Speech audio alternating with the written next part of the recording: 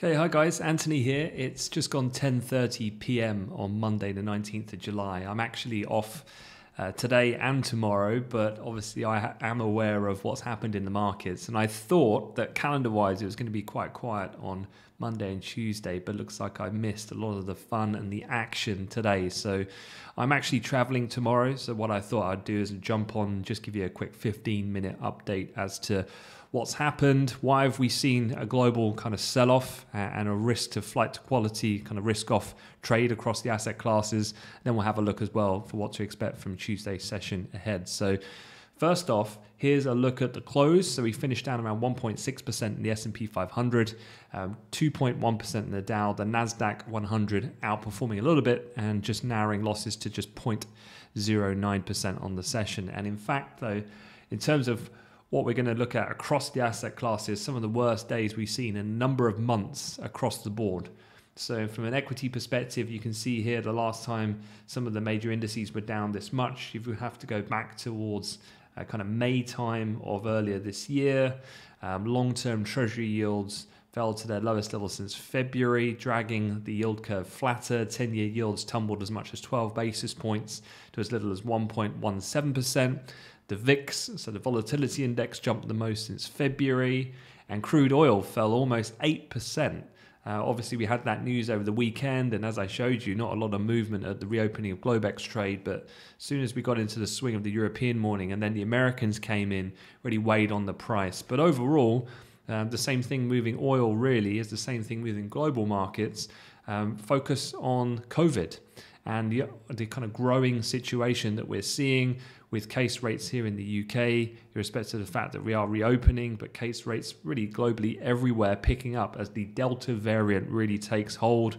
We've seen lockdown rollovers in the likes of Australia, in some of the key areas like Sydney and Melbourne, which is going to weigh on their growth going forward. And that kind of sentiment is just feeding into investor psyche about the growth potential of the second half of this year, which we thought we would be kind of hitting the boom kind of period, if you like, prior to the Fed starting to tighten, and now things are kind of backing off. So a quick look across the charts. Obviously you can see here equities finishing the day pretty heavy, but there was a little bit of a late ramp on Wall Street, which did see us move off the worst levels. And actually, just a quick look at the S&P 500 first, and we'll rotate across a couple of charts to put it in a bit of perspective. So we already started to move lower here in some of these US indices off record territories towards the end of last week after we hit that double top peak in midweek last week. Friday we moved lower and we just added to that in the overnight. On the daily chart, perhaps then some key levels here to watch going forward. I've just got a trend line here from the mid kind of March price action, got retested back in the 21st of June, close to it today. And the market's just kind of sprung back up towards the final half an hour of trade on Wall Street. But we did close beneath horizontally quite a key level of 42.69 a quarter, which does kind of set us up in a fairly bearish fashion here. So I'll be keeping an eye on that downside trend line and horizontal inflection point for price of resistance and support around 42.05 and 3/4 going forward. For the Nasdaq 100, mega cap tech tends to fare a bit better. So the reopening kind of trade on the sector rotation in equities plays more negatively in the likes of the Dow and the Russell, as we've been discussing last week, but does then mean that those stay-at-home names tend to favor better, and that does help tech a little bit, albeit they did move lower on the day. On a daily chart for the Nasdaq, we've had a bit of a pullback. Importantly, though, we managed to close above quite a key area. You can see here, if I just highlight at 14,471 in the Nasdaq 100 futures, had a brief excursion below there, but saw a firm close above that level. So still holding up for the time being. And as I said, the tech names will probably behave more favorable if people are becoming a little bit more spooked about the global spread of COVID. Elsewhere, a quick look in the FX markets. Generally, a flight to quality observed in the currency space, and generally dollar strength had weighed on some of the major pairs. I wanted to look at cable really on a daily chart. You can see cable fairly one-dimensional in terms of its direction of travel over the last two sessions. We have, of course, gone through this reopening now in the UK, and case rates are expected to materially worsen over time. I would say, as I said in the briefing this morning, I still don't see too much yet on the numbers from the mathematical modeling to suggest a severe repricing. But as we were discussing in the broader context, seeing a bit of a flip and a reversal back into the dollar, which has weighed just generally on some currency pairs. But on a daily continuation, really important level here for cable. As you can see here, we go back to really where we were on that double bottom quite clearly on the end of March and the 9th and 10th of April, which held. And we, again, briefly tested below there, but closed pretty much at the level. So this is really make or break for sterling here. And certainly with the Fed had been pivoting a little bit more hawkish of late with some of the rhetoric. But obviously, the more spooked the market gets on COVID, the more delayed then some of that conversation might be on tapering and so forth.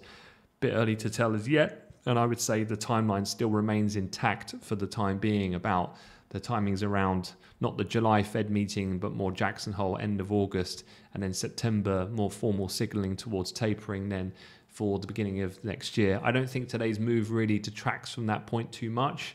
I think today, with a very lack of calendar events, very much a kind of sentiment-led, kind of self-perpetuating fears start to manifest, and then you get quite distinct risk-off trade when we start breaching some key levels and momentum specs come in and start hitting the market. So as you saw in the final half an hour of trade, there were still buyers down at the bottom in US equities to see a bit of a ramp into the close. But this is a key level for Tuesday. I'd definitely be keeping an eye on for sterling currency here going forward. Remember, we've got the likes of the UK flash PMI data on Friday alongside UK retail sales as well. So as much as we're looking for the dollar to dictate a little bit of proceedings on the sentiment-based side, and we're navigating fundamentals on the COVID developments in the UK and how the trajectory looks on case and subsequent then lift in hospitalization rates, be keeping an eye on that technically as well, for sure. The other thing then is oil markets. And yeah, got absolutely hammered today. Multi-dollar loss, and that meant we fell in New York around 7.5% for Monday's session. On a daily continuation, I've got marked up here quite an interesting trend line on the pullback, coinciding with a support level going back to where we were trading kind of late May, 65.47. You can see going back from that trend line initiated on 12th of April, tested on 21st of May, and that with that horizontal level pretty much coinciding at that same point. So it got down through there, 366 momentarily, and then bounced back up to close pretty much on that level of what was previous resistance, going back through late April, May. So definitely for crude, kind of a combination of things really. I mean, if I just flip over my screen here. So we had crude dropped the most in 10 months. The virus surge spurring concerns. I think that was definitely more a focal point because that moved global markets across asset rather than just the variable of OPEC set to add 400,000 barrels per day each from August, which was, in terms of magnitude, pretty much expected. And as I said in the briefing this morning, I think that it was only a matter of time before the UAE's got some kind of compromise out of Saudi. So I don't think really that came as a surprise. So I definitely think it was more of a demand impact that really weighed on oil rather than that of supply side dynamics in that respect. The other thing, of course, though, that really drove sentiment today was on the COVID side, and then we're going to talk about geopolitics as well. So on the COVID side, US has raised UK travel alert as COVID surge mars, obviously Freedom Day, which marked today with the final reopening. Airline shares dropped amid a worldwide slump in equities. Americans should avoid traveling to the UK, according to US government and health officials, given the spread that we're currently seeing of COVID-19. On the geopolitical front, what was quite interesting was the US, UK and their allies being Australia, Canada, New Zealand, Japan and NATO, formally attributed the Microsoft Exchange hack to actors affiliated with the Chinese government and accused Beijing's leadership of a broad array of malicious cyber activities. And this is just the latest escalation that we've seen between the White House and China. So yeah, really it's kind of going up a few notches. This is one of the things that we were talking about in the briefings, going all the way back to prior to the US election that we had before Biden came in. And what we were saying is how China, and it sounded quite odd at the time when Trump was president, that China might have wanted actually Trump to remain as president. And the reason for that is, although the US were initiating a protectionist policy, and that was leading for a tit-for-tat trade war, which was negative for both nations and definitely weighing on the Chinese economy, the point being is that the fear was that Biden could unite then allied forces of the West and world powers against a united front against China. And certainly this would be a step in that type of direction and a unified approach against China, which does kind of ratchet up the geopolitical tensions against the nation. So as far as I've read tonight, and as I said, I've not been at the desk today at all, so I'm just playing catch up a little bit, but I haven't seen any official rebuttal yet from China, but I'm pretty sure one will come from Beijing overnight. So something to be aware of if you're trading the Aussie in the overnight session. So yeah, definitely a combination today. The reason for the risk-off trade, COVID first and foremost, a bit of a reevaluation of that situation on a global sense. And you know, in America, the vaccination rates, they're still encountering a lot of take-up, particularly among young people with the appetite to take the vaccine. So that trajectory has shallowed a lot, and we've still got the Far East tackling to a large degree outbreaks of the Delta variant at the moment, and then the geopolitical risk overlaid with that as well. Other things that have happened after the closing bell, we've got one of the bigger earnings reports.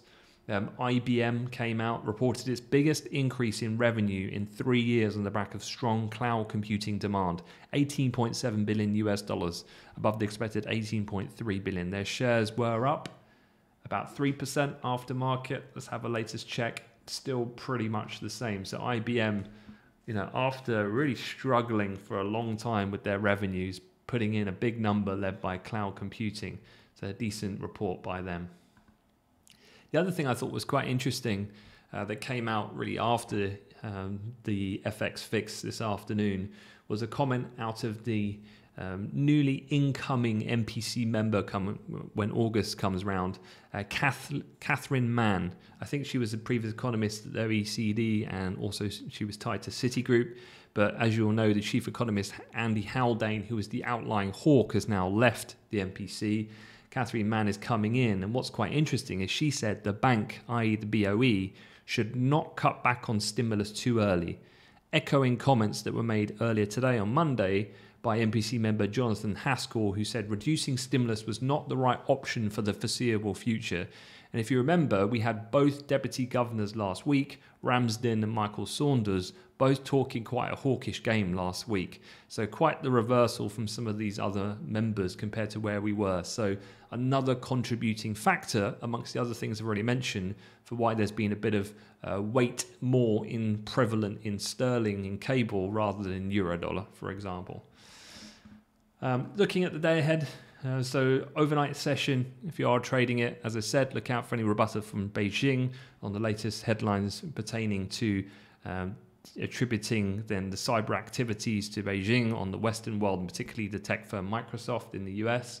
We've also got Japanese CPI overnight, and the RBA minutes are coming out at 2:30 a.m. London time. Otherwise, really quiet in the UK European economic calendar. You've got US housing starts, building permits at 1:30, API crude oil inventories as per normal tomorrow night. Tomorrow night, I should say. I'm getting a bit confused delivering this briefing at nearly 11 p.m. And then earnings tomorrow morning. Look out for UBS if you're monitoring the bank stocks. Otherwise, pre-market US, Philip Morris, Halliburton. You've also got United Airlines. And then aftermarket, you have Netflix, one of the headline names closely followed in the retail space and the tech stocks and sentiment based as well. A couple of things that people are looking out for there. Netflix will be closely watched for details around both their video game strategy, which we heard announced just the other day, and its financial performance. So here are some of the numbers. The number of global paid streaming subscribers is expected to rise year on year at the slowest pace in the last 14 quarters, and that's because revenue growth is expected to decelerate given how saturated the marketplace has begun, and hence that move then announcement into the gaming space. So definitely keeping an eye out for this one. Analysts estimate EPS of $3.14 versus $1.59 in Q2 full year of 2020. And then that is it. So yeah, just really wanted to just jump on.